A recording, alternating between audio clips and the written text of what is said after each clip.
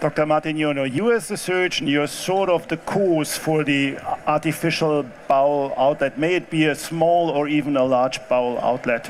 When do you talk to them about the consequences they will have as regards nutrition?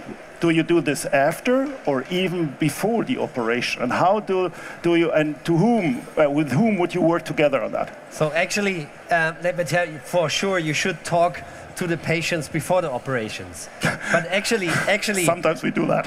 Actually, sometimes you can't. In an emergency operation, you can't.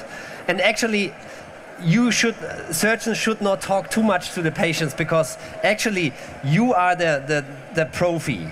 Yeah, I know. I make the stoma, and I just know about the consequences, but how to deal with it, how is nutrition, and this is not the business of every surgeon, and unfortunately surgeons have less knowledge about that. So the most appropriate thing would be to come together to the patient with a stoma therapist.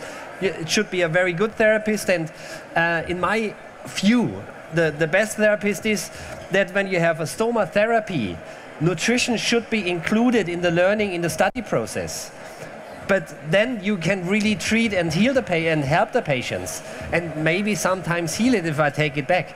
But it's very, very important that information for the patient starts before operation. I have some patients, for example, when you operate a rectal cancer, they won't let doing the operations, and if I get a stoma, I don't want the operation, and I'd rather live with the cancer. And so it's very important to give an early information, an information which the patient understands, and it's not only surgical English, it's really live quality you have to talk about. And when you have an emergency operations, for example, and the patient gets a short bowel syndrome, then it's even more important that directly after the operation, before sending the patient to a reha clinic or something like that, you should talk to him that, for example, when you have too much stool, when you have diarrhea every time, and you have a short bowel syndrome, you are not allowed to drink more and more, because this is what the doctor says. If you have more, you should drink more and more. But this, in case of the short bowel operation, this is not the case, because you lose more weight. Absolutely. So you have to reduce drinking, and you have to see how to work with it.